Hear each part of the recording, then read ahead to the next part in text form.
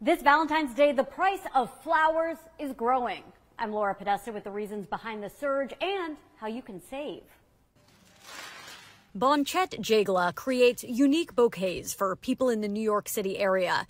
Prices for roses and other flowers usually go up before Valentine's Day, but this year there could be some sticker shock. If you could ballpark how much they cost last year compared to this year? About 20% more. She blames the pandemic for shutting down some flower producers and causing a supply squeeze. Right now, a lot of farms that we use for flowers, they're out of business. They're out of business.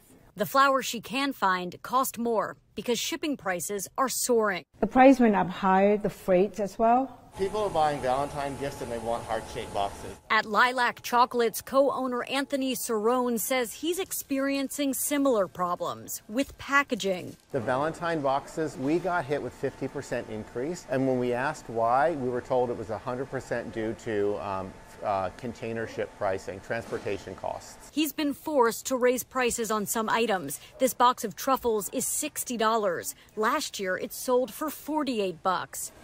And it's not just candy and flowers. Prices for jewelry and eating out are also higher this year. But that's not slowing spending. The National Retail Federation predicts the average American will shell out $175 for Valentine's Day. And we could see total spending reach almost $24 billion, which would be the second highest in our survey's history. Experts suggest shopping early to get the best prices. I recommend them to order ahead of time. Bonchet says call ahead and work with a local florist. They can help pick a bouquet with a price tag that won't make your heart skip a beat.